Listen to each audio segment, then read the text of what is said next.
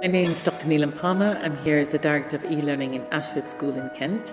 Ashford School is one of the 56 schools so far for United Learning School Trust. We're an independent school and we range across 0 to 18 years, including nursery, prep and the senior school.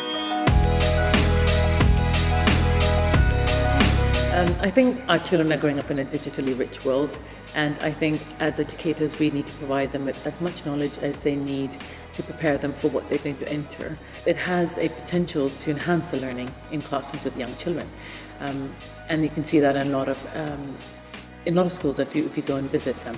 But I think technology has a great impact with communication and in collaborating, so young children are able to share their work with the students using the iPad or some sort of mobile technology, and they can also become very creative. We also have the added benefit of flipped learning, where teachers can put up their videos and then students can sort of independently learn at their own time, anywhere, any place, and at their own pace. So I think those sort of techniques, which we could not have afforded with more traditional ways of teaching, technology has pushed the boundaries and made it more effective for learners. We run a one-to-one iPad scheme here, so every teacher had their own iPad for at least a year. And I think at that time they were probably understanding the iPad more from an operational and functional point of view. So before James came on board, it was very much app and subject specific. They were able to use maths apps or reading apps or even art, phonetic related apps very well, and were able to use it for maybe 5-10 minutes in their classrooms.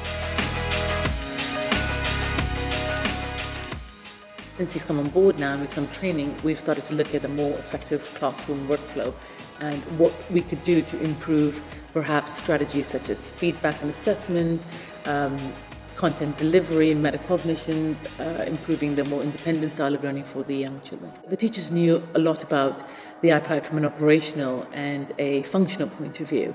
But in terms of using it more in classroom management with the more key generic apps to enhance metacognition or the teaching strategies or even feedback and assessment, that was still in its infancy.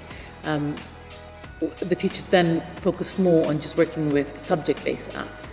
And I suppose that time has come and gone now. We're more looking at how can we improve our workflow in our classrooms. I think James, when he came on board, it was really great that he made the teachers feel very comfortable.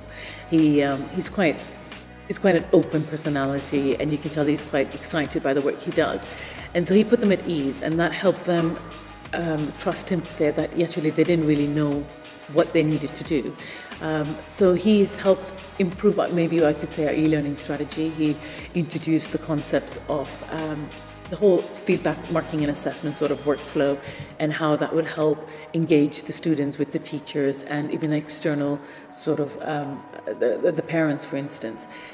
And I think he kind of just brought it all in more into perspective as to why we introduced the tech in learning. Ashford has embarked on a CPD program this year, and I've been quite focused on that with James. We've done a lot of app learning, we can say. We've done a lot of testing and trialing in our classrooms. Many of the teachers are aware of what works in a particular subject area and what doesn't. So from that point of view, I think now we're moving to the more advanced techniques and processes. But he'd be also looking into ebooks, and that's something that, again, James has introduced to us, the whole iBook author creation. And we've actually started a pilot run of an iBook with the religious studies. We're now looking to take that further into different departments. And we just found that the students have appreciated it, the teachers enjoy working with it, and it just works.